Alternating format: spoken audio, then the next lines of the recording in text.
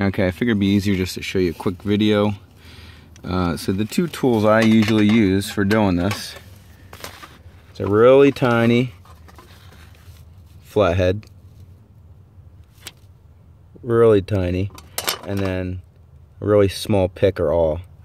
So when you're looking down at the connector, so you got the top of the ECU right there, this is the corresponding top of the connector. So I was saying right and left, you're gonna, if you were to spin this around and look in the back of it, that's when I was mentioning the right side, all the way by my, on the other side by my thumb.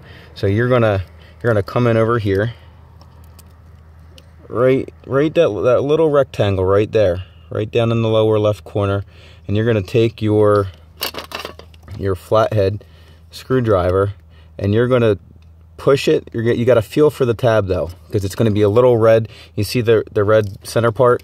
You're going to look down in there with a flashlight and you'll see the red tab. So you're going to try to feel for it with your screwdriver, and you're going to start pushing it. And once you start pushing it, I'll do that real quick, and you'll see it start, whoops, it'll start to pop out.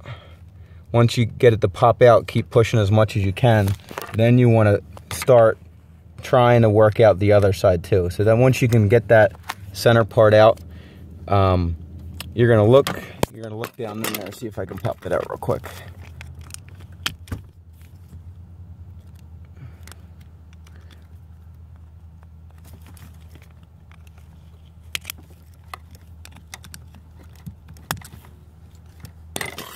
I'm gonna use the awl and try to work the other side up.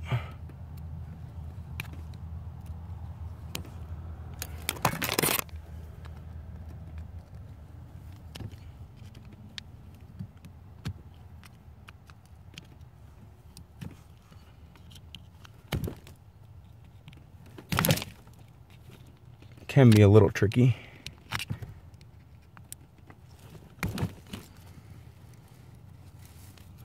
This time it's being a little difficult for me. There we go. So once that center red piece is out, you gotta look really close to the pins. You're not gonna be able to see it from the video. Well, actually, if you look in there, you can see those little square locking tabs. So that's when I take my little tiny pointy awl or pick, and then you're gonna slide it down in there to kind of lift up or unlock that little gray plastic locking tab. And then at the same time, you're gonna wanna grab whatever wire you want.